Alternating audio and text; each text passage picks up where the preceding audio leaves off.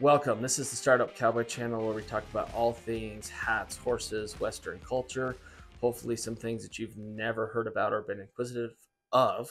We'll cover it here and hopefully educate you that way. So if you're interested in videos that we do or have looked at our channel before, please subscribe. You can also like this video and turn on the notifications so that when we come out with a new video, you're alerted to it. So today we're going to shape a felt hat that's already been shaped. We're just doing a tune-up on it. And, we're going to be assuming that your hat's been in storage well, and so it's not going to be super wrong, but hopefully we'll just show you a few tips and tricks to get it ready to go for this year's felt season. So we're going to put some water in this brand new Jiffy steamer that I got for Christmas. Thank you to the wife. You've seen me shape a million like this at home, so if you have this, you're not too far behind. You can certainly do this same job with that, but I'm going to go put some water in this, and then we'll get started. So just like any other video that we've had, we always clean the hat first, whether it's a straw or a felt. We have videos for those.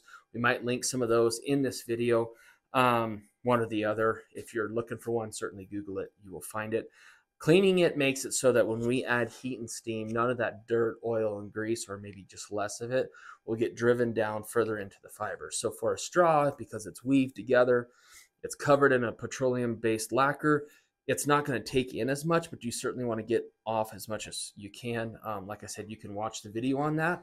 However, just as in a simple basic term, you could use any type of wet wipe, Clorox wipe, something like that. I've actually heard of people using Windex, which I use Windex for everything. So we might try that in one of our videos. I bet that works perfect. So you would do that and then go ahead and go for it. These ones specifically sitting here are geared towards a felt. So I'm going to grab a felt right here. Now, if you're tuning up a hat, that's very different than kind of redoing a hat where you would be attacking dirt and grease from a very, intense level. This hat is an older hat. I would not call it far gone when it comes to cleanliness, but I'm not going to try to deep clean it because some of those oil stains, some of that dirt is kind of set in there. Like I said before, if you don't do that before, you drive the dirt and the grime further in. So I'm going to do a basic kind of tidying and cleaning with this and explain, each one of these tools that I would use for it. So the first thing that I do, and I, depends on the hat too, is decide, where it's dirty, how it's dirty. Is it dirt or is it grease? Now, grease is gross to talk about, but the reality is you sweat in a hat. If you don't believe that, you'll see a lot of people with sweat stains right around where your head is at. You'll also see finger stains and ear stains. So I'm going to show you on this hat. There's 2 dots right there. I don't know if the camera's going to pick that up well. I can hold it up a little bit better. That is literally from the sweat coming off of my ears. That's gross. Back here, you'll see this. That's just evaporated, basically sweat as well. So those are the areas that you'll look at. If it's dirt, it usually looks like dirt. Now, that sounds too obvious for sure, but when there's grease, it attracts and holds dirt. So you're going to have kind of a combo of both.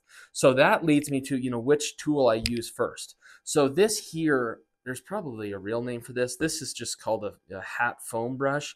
It's not really foam material. It's kind of a plastic, kind of sharp plastic. It, doesn't hurt if I rub it. Maybe if I do a little more. And what it does is it actually shaves or cuts off pieces of the felt. So you could go overboard and cut lots of pieces of the felt off. Why would you want to do that? Well, the felt itself, if it's holding grease, that means that the grease is, basically caking down what is a fluffy texture of felt, even though it may not look fluffy, especially if that's a nicer quality hat that's been sanded. It's just caked on real tight down, on the felt. So you'll want to, attempt to pull some of that grease out by shaving it off with this. Now, we're going to make a video of how to get these pesky stains out because you can have a really nice hat that has stains and you just feel like, man, let's just throw that in the trash. Don't do that. There's ways to get, I would say, 85% of that out. Some of that is just going to be there forever. So that's shaving it with this. Now, if I'm just attacking dirt or dust, I will use a brush. And the basic premise there is just like anything else, you're going to want to get that off before you put heat, emulating the same way that, heat's coming off your body and sweat and driving it into the fibers of the hat. So what I do first, before I do anything as far as abrasive, is that I try to take dirt off. And then if I don't get it off, I try to extract it or shave it off with this. The real trouble with one of these is if you don't know what you're doing, whether you're going the wrong direction or too much of it, you will take significant parts of a hat off and you don't get those back. And some of these felt like if you were to, price per ounce that might be $20, $30 that you accidentally just onto the ground. So I try to be careful with that. So the first thing I'll do is take a brush. You'll see here I have two different colors of brushes. If you have a black hat, a gray hat, a chocolate colored hat, you will want to use a dark brush. There's no real, it's not like the dark one's going to do anything. But what will happen is tiny little fibers off of your hat will get lodged inside of this brush. And if I were to take this brush and go to a light colored hat, it's going to actually implant those onto your hat. They don't stay there forever. Sometimes they do, especially if the dye of your hat is pretty fresh, like a brand new hat. You could take this brush, put it on the hat that I am wearing, and in some ways ruin it. So if you can't remember to see that that is dark, write dark, or don't put this on a white colored hat. Remember that. Have two different brushes. So I basically, anything that's light colored, I use my light colored brush. Anything that's dark colored, I use my dark colored brush. If you pay a lot of money for a hat, maybe just have a specific brush for that hat. These two brushes I also got as a gift from Greeley Hat Works. Not from them. These were bought there, but I got them as a gift. That's a great place if you're looking to buy a hat. We had a fun experience there. We're going to post some videos about that experience. I was fortunate to get a custom hat built there. That's not coming for a few months. We'll probably tag you guys along on that journey just so you can see that. But Greeley Hat Works, great local place here in the mountain western states to get hat products. So that's where I got these. So then the last thing, and this is totally more on a reconstructive level, we did a video about how to stretch hats. I usually, when I'm shaping a hat, when I'm doing a tune-up, I'm going to put it on my head and check and see, does it fit well, does it not? That's when I would use this stretcher.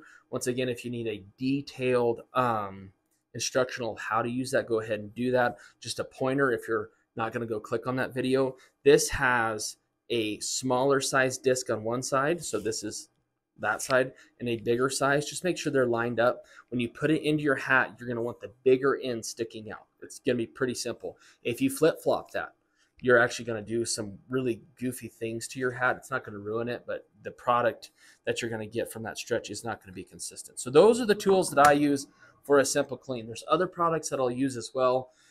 That would, basically go from a simple clean to a more in-depth one. Some of those might be dry shampoo. Some of that might be baby powder. So if that's confusing to you, certainly we're going to make a video about that. But I'm not saying you need all of this, but it's handy to have it. So this hat, I know that those grease stains are kind of stuck in there, so I'm just going to brush it for now. I can hear that my steamer is getting close, so I know we're ready. You probably can't see, but this hat was cleaned, like honestly not that long ago, and it is throwing off dirt. Now, we did a video of how to store these hats. This hat was stored exactly how I said to store them, on top of a straw. So some of this could be, on there from the last few times that I wore it. As I've said before, we live in a very dusty, windy, gross place sometimes the air, so it could be that. It also could be just dust from that closet. So get as much of that off as you can. I'm doing this without explaining too much because we've made videos of this, but there is a direction that this felt is it's called the nap of the felt. And so the way I remember the nap of the felt is when I hold it on top, I say the word counterclockwise. So from the top of the hat, that means I need to go counter. And when I flip it over, that means clockwise. So think of that, counter, clockwise, top to bottom. Those are the things that make you remember that. If you were to brush it backwards, you're not going to ruin your hat. You will actually just take all of that dirt and push it down in there. It's basically, you have one way that you like to comb over your hair. It's the same way for this. So just clean the top as best you can. I like to go on the crown, get as much of that off, work down to, the break here between the brim and the crown. Really focus a lot on getting all of that dirt that's stuck around that your hat band, and then start going for all of that. You see all that coming off? I don't know if you can. It's kind of disgusting when I think about it. And just keep going. You honestly can't do this enough if you do this the correct direction. When you feel like you've done it enough, you'll flip it over. So now we've gone counter. Now we're going clockwise. Pretty simple. You learn it at a young age. Can't do this enough if you do it right. Once again, this is making sure that we're not putting more dirt deep within the fibers of this hat. Now I'm listening to this steamer right now and I'm hearing it bubble, and it's on standby. Like I said before, it's got off, standby, and steam. It has an indicator light, and I'm betting it might be on. Oh ho, looky there, I win. So I'm going to turn it to steam because it's ready to go, and we're going to start working on this hat. So for the purposes of this video, we're going to talk about some things that you might look for when you are touching up your felt. You know, what's worth putting steam on, what's not worth putting steam on, what fixes are realistic and what ones aren't.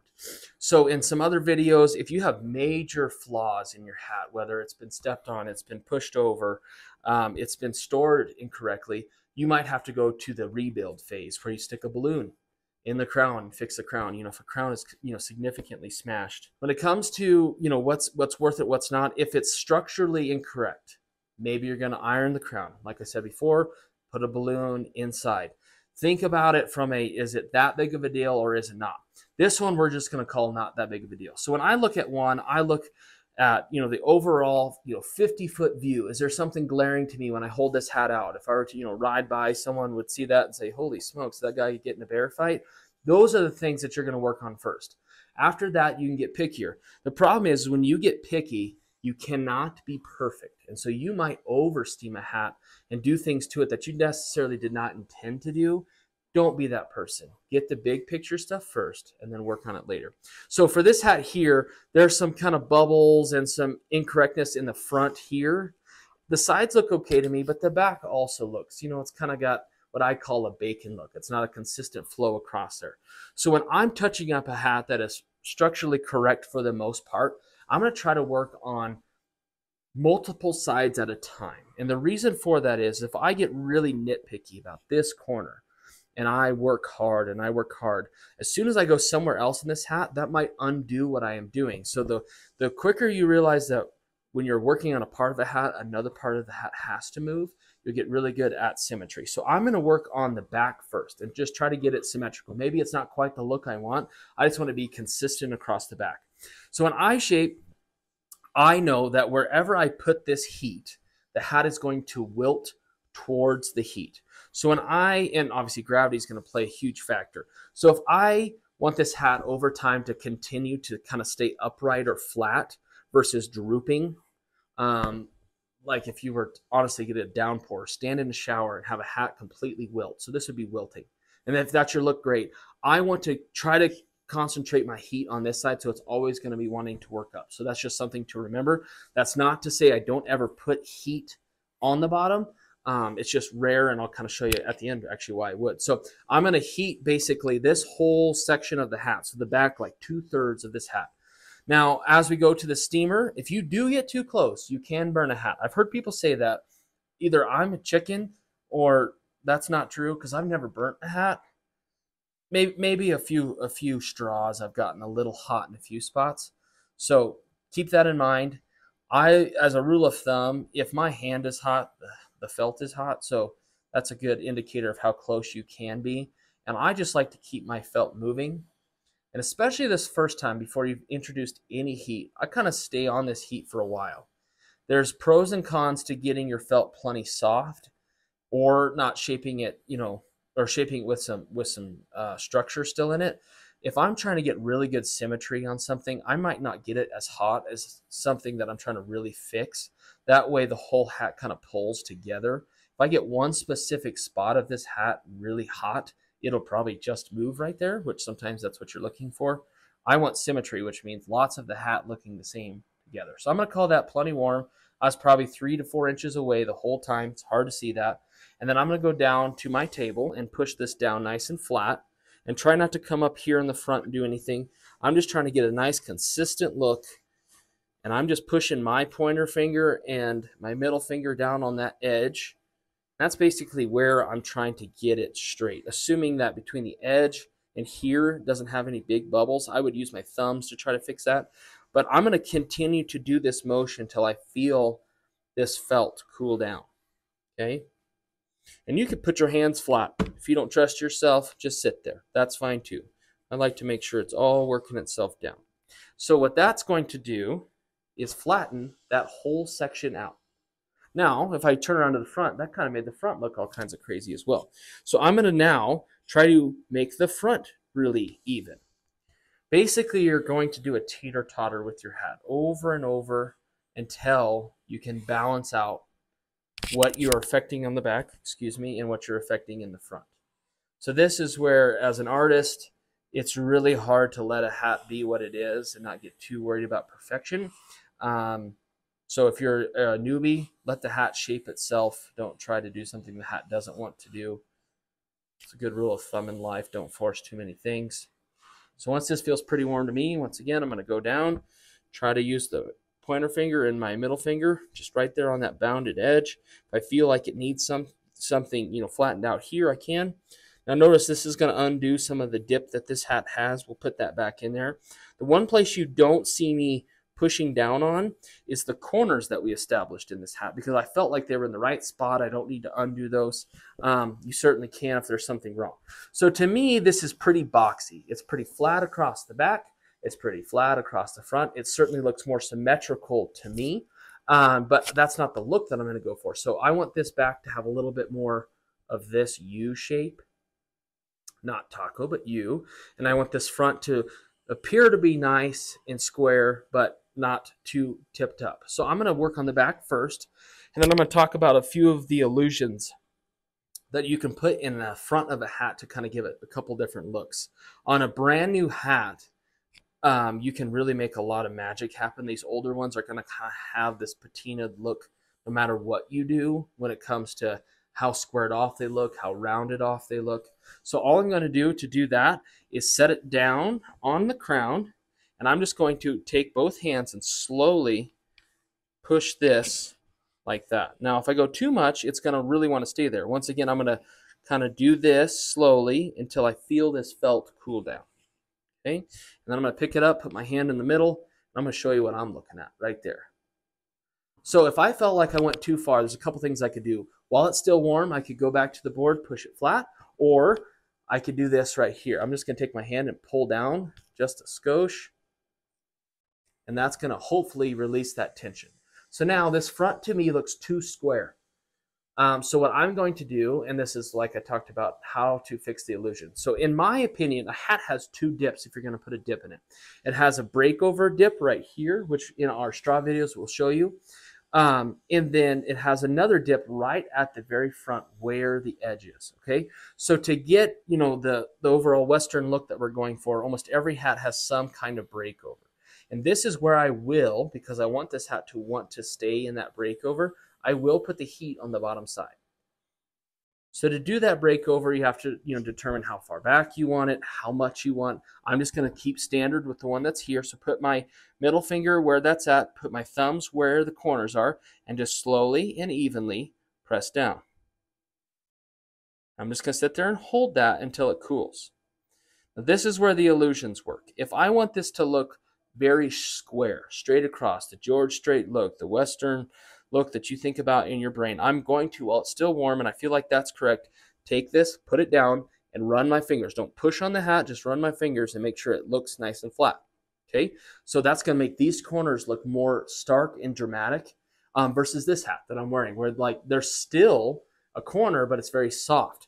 The way that you soften a corner now, so if you're looking at that and it looks too straight across to you or too stark, there's a couple ways to do that. You can either make straight front of this dip down a little bit, which will make this corner look softer, or you can soften the corner. So I'm going to dip this one first, and then I'll show you how to soften the corner. So I'm going to dip it down. So if I want it to go down, I'm going to put the steam on the bottom, and I'm going to make sure this is plenty warm. When I'm doing these symmetrical things, usually I don't go as hot because I want everybody to move together and not just a specific spot. So I'm going to take this hat, and instead of going like this, I'm going to hold it on my chest. You can do it there too. And just put my thumbs in the middle and work them out. Thumbs in the middle, work them out. And I'm just trying to put the middle of this a little bit lower than that. These are all the decisions you have to make when you're tuning up a hat. If you just wear the same hat style forever and ever and ever, it will actually tune itself with age. So now that looks less stark on the sides and more tipped down in the middle. So I'm going to soften the corners. I'm a soft corner guy because I'm very, very particular about symmetry. And believe it or not, a way to get away from having to be perfect with symmetry is just to soften the style of your hat. So softer corners are harder to just, to determine, excuse me, goodness, if they are symmetrical or not. That's why flat hats are so popular, in my opinion. They look good all the time because they look so symmetrical, because honestly, it's just a big circle. So you can soften the corner like I did before. I just kind of run my hands past those corners. Check it out. Darn, that looks good. So once I've been messing with that front for a long time, I can go back to the back and fix that. Okay, so you can kind of flip flop, flip flop. When I feel like it's pretty close, before I start getting really particular, I just shut my steamer off, put it on my head, walk around, then go and check it. So at that point in time, usually your crown is not screwed up if it's just been in storage. So this would be the time, once you have your brim where you want it, you can choose another crown style. If you think this year I want to kind of maybe try this, or last year that wasn't fitting so good, maybe you could change that. In some other videos, we'll show you how to take, a typical cattleman, turn it into this, take a open crown, turn it into something else. You have basically any option that you could possibly want. I'm sick and tired of this free facial that I'm getting here, but I guess that's a dual purpose of that. So that's just kind of a simple way to tune up a hat. Definitely think about, when you're shaping the front, you're also shaping the back. So make sure that whatever you do, that you're affecting both. Take it easy on those old hats. Make sure they're clean first, and you should have a good time. So this is just a simple video that we put together for you guys. Be looking for some more and new exciting stuff here on the channel. Thanks.